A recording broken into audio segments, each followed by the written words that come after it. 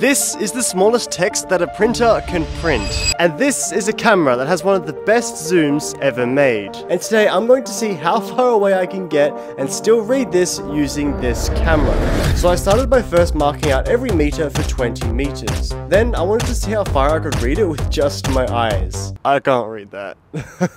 Alright, 2 meters it is. Next, I moved on to the camera. I picked up where I left off and the camera handled it so easily. Alright, it handled that with no problem, so let's keep moving further back. I kept walking back 1 meter at a time, and each time it would get slightly less clear, but the text was still readable. Alright, we're at 9 meters now. From here, it doesn't even look like there's anything on the paper.